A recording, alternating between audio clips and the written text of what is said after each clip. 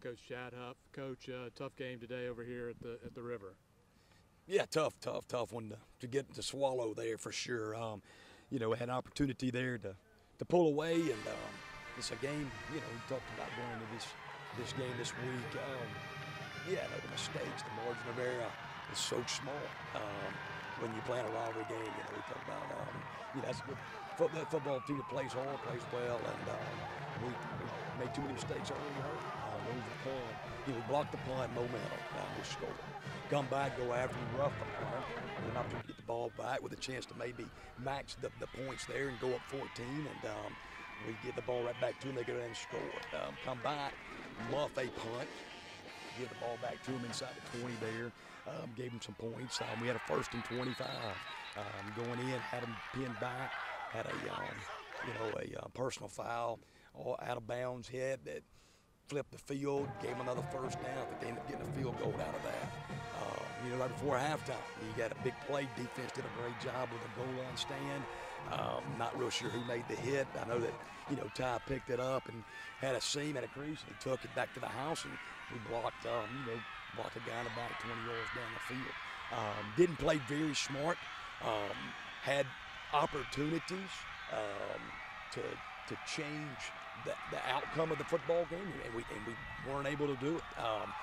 You know, I know coming out the second half, we were, you know, up with a chance to set the momentum with kickoff, and I think we, you know, started off with a kick out of bounds.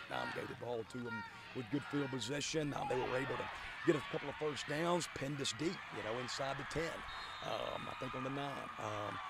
We weren't able to manufacture enough 1st downs to get out of there, so we ended up having to punt it and got it right back down. They were able to put it right back into, I think, 2 possessions there in the 3rd quarter. Starting, you know, backed up inside our own 9 was tough to try to jump on out there and separate. And you know, again, they did a good job defensively. And obviously the interception here that gave them the go-ahead touchdown. You know, you can't turn the football over. Eliminate the unforced errors, which we made plenty, you know, enough of those to set us back. And you know, still wrapping my hands and around everything, but obviously not the outcome that we were looking for, that this team was looking for, the coaches or this, you know, institution. We obviously came up short. Tough one to take, but you know, it's a life lesson. It's a learning. Obviously, we'll learn from it. It's a life lesson. I told the guys after the game, you know, this is you know, life's tough. Life's not easy, and there's going to be battles. Things aren't going to come out the way you always want them every single time. It's all about taking your next step and what you do with your next step moving forward.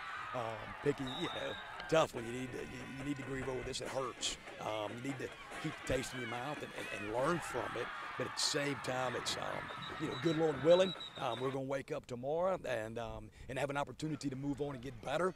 And you know, not letting this define you. Letting what you do next define who you are, and that's what we're going to do. That's what I'm going to do as a head football coach, and these coaches as well, and this football team will do moving forward, and that's all you can ask for. Thanks, Chad. I appreciate it. Yes, sir. Thank you.